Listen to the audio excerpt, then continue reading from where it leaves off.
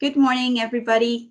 Thanks for joining a new edition of our interviews with policy experts and project leaders in the field of the blue economy.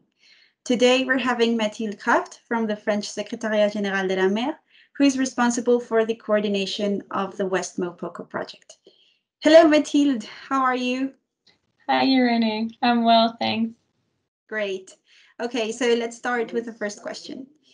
West MoPoCo is about better preparedness to oil and chemical pollution in the Mediterranean Sea. In particular, this project involved partners from Algeria, France, Italy, Malta, Morocco, Spain, and Tunisia. People can read all about it on your website. But if you could mention one achievement, Mathilde, what would it be? What are you most proud of? I think I'm most proud of the community we've built around the project.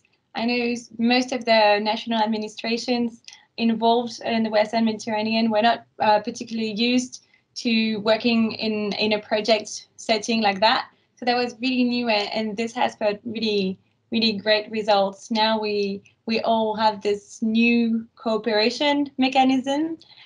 We know each other much better, how everyone works. And we also have new working relations, for instance, with other regions, with the North Sea and in the Baltic. And I think this will have the most long-lasting impact for us. We don't know what other opportunities for cooperation will spur out of it and synergies. So I think this West MoPoCo community really is the best achievement so far. Great. Well, just like the WestMED initiative, West MoPoCo is implemented through an international multi-actor partnership, and it gathers countries from both shores of the Mediterranean, northern and southern. So what is your main lesson learned while working in such a setting? I think we really saw the benefit from all being eligible to the same grant. So we're very fortunate because the Union Civil Protection Mechanism also funds directly eligible countries from the South Shore. So Algeria, Morocco, and Tunisia could be fully part of all the implementation of the action, the decision making into it. And that really helped to have a common understanding of what we were doing and a shared ownership of the activities and the results. And I think the second great lesson of West MoPoCo was that working on existing cooperation frameworks really helps in the day-to-day activities, but also in ensuring that there will be a continuation to our action and that our results can be shared with the rest of the Mediterranean. Okay, I agree fully. So West MoPoCo officially ended in 2021. Are the partners involved planning any follow-up or capitalization activities? Yes, we have lots planned. Some of our partners are already trying to share our results. For instance, our colleagues in Tunisia are presenting some of our activities to our Libyan colleagues for the national contingency planning assessment with the Mediterranean Oil Industry Group.